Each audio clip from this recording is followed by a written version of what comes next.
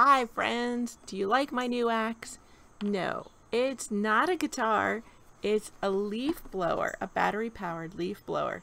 And if you saw my driveway in the photo right before the video started, you can see it looks beautiful even though my driveway is completely under oak trees.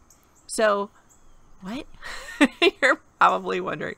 I recently invested in that and they've really come down in price. So I am not ashamed to have bought a battery powered leaf blower because it is light.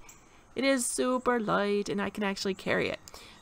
Not sure if I've mentioned before, I do have a digestive disorder, if you will, and it makes me malnutrition most of the time. So I can get weak and worn out pretty easily. My muscles, not there.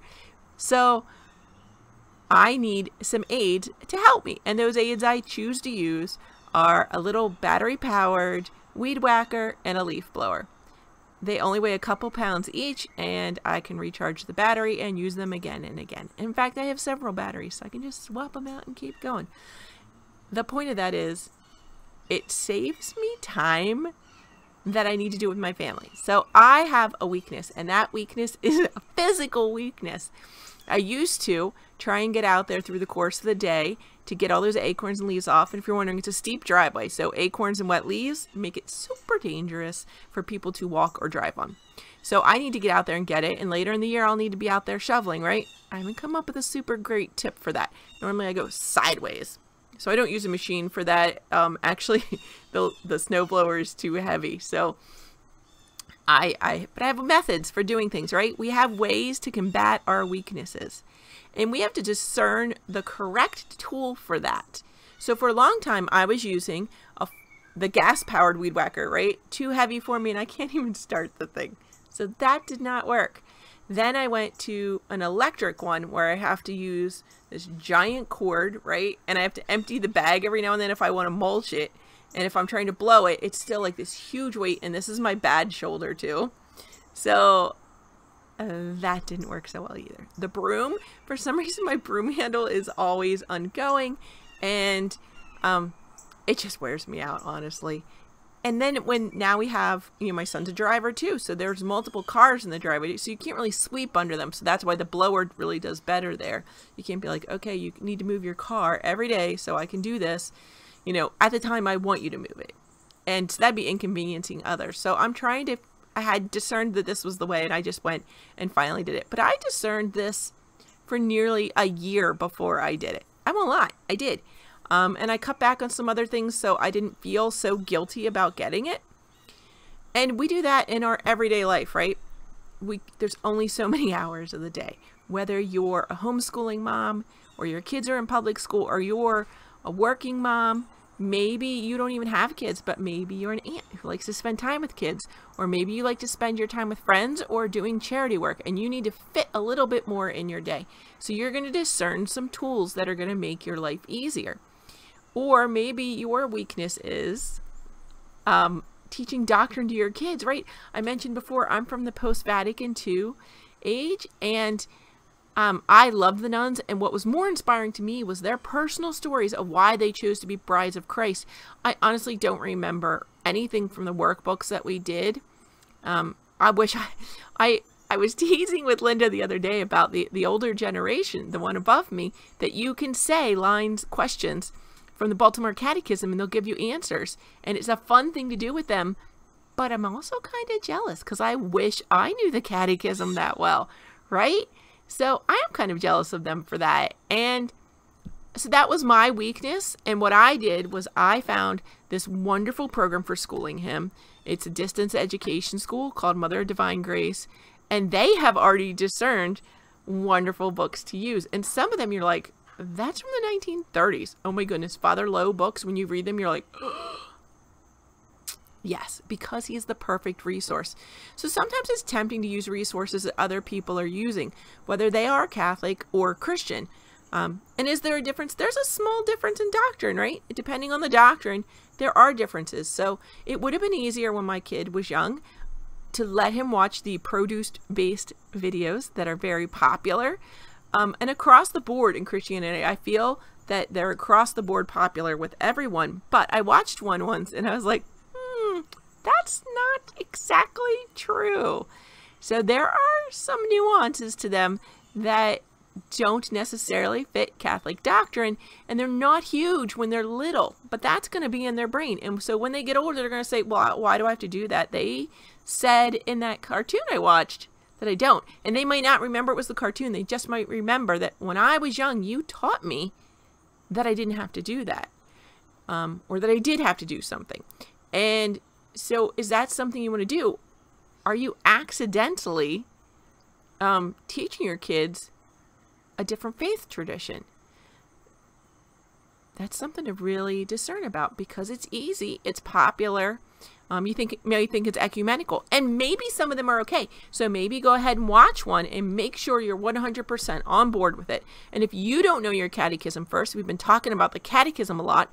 Those are the teachings of the church, and at some point they wrote them down, right? And the catechism is beautiful because it gives you the scriptural references where they came from. And if the church fathers discuss them at all, they try and link those. So they're giving you all those great resources so you know what they're saying and why they're saying it. So you watch your video, look it up if you're not sure in the catechism, or study the catechism, get strong in your faith so that you can discern those things for your kids. Because if not, you're accidentally evangelizing your kids for someone else.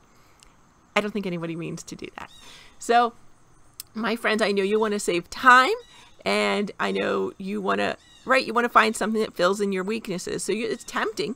One great one that we found when my son was young was called, I believe it was Francesco's Friendly World, and it was an animated version of St. Francis. And also, no, he didn't probably live in the church at San Damiano with a wolf, a bear, a little bird, and a raccoon.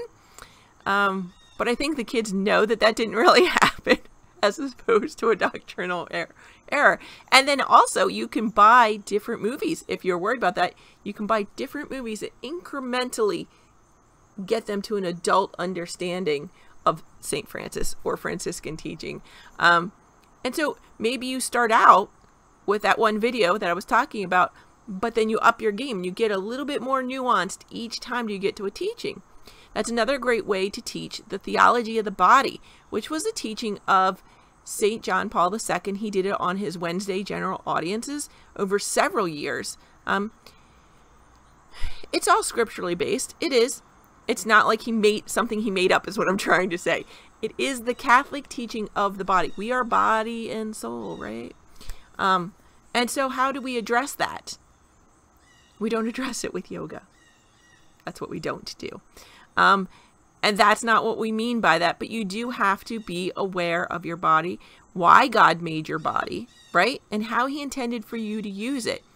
And a way to do that is with theology of the body. So I encourage you to study them. He did them as general audiences. They're available in book form. You can find it on the Vatican website. Again, if English is not your first language, or you're just better in another language, or you happen to know Latin, go ahead and read it in those languages. You can get that from the Vatican website. I'm sure publishers have it in almost any language you want. So go ahead and start studying it. Christopher West is probably the most well-known expert on it. And Sister Helena, I think she's the Theology of the Body and the Media Nun. And I believe she's with Pauline Press.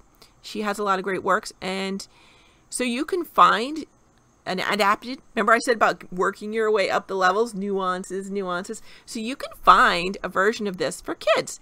And then you can find one for teens. And they do break it down for girls and for boys, some of them. And then you can keep going and getting to older ones. And some of the adult teens, I think they've gone, older teens have gone on the retreat version, or, the one with the speaker. And so you can do all those things. So yes, we are all about saving times, being smarter, but make sure you're doing sound things. So discern that if you need good resources for tools, I recommend a hardware or home improvement store, right? For your soul, I recommend Catholic resources. And if you need some help finding them, let me know. I'm trying to use this blog to get them out there to you, because there are so many great ones. So don't forget, for Theology of the Body, absolutely Christopher West, and I believe it's Pauline Press with Sister Helena. Is it Sister Helen Burns? Not 100% on that. So give it a look. You will learn to find even which Catholic resources really are just amazing. There's also a great way to find a lot of these in a sampler form is, have you ever seen those booths at the back of your church that have the discount books that are only like, what are they? Books are $5 donation and CDs are $1 donation. Take advantage of those. You may, invest just a little bit of money and find an author you fall in love with. And if they don't have them at a discount price, you can often find them other places, right? You can go out to the main publisher and find those resources. So that's just a great way to get a sampler.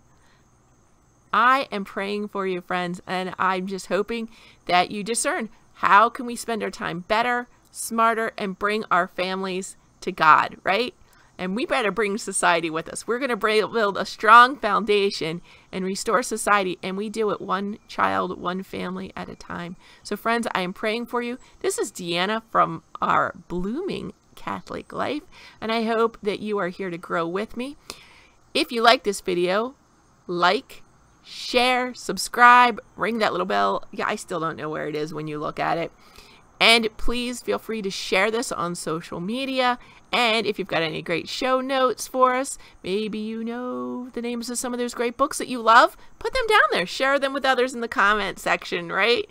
Okay, thanks, friends. I'm praying for you.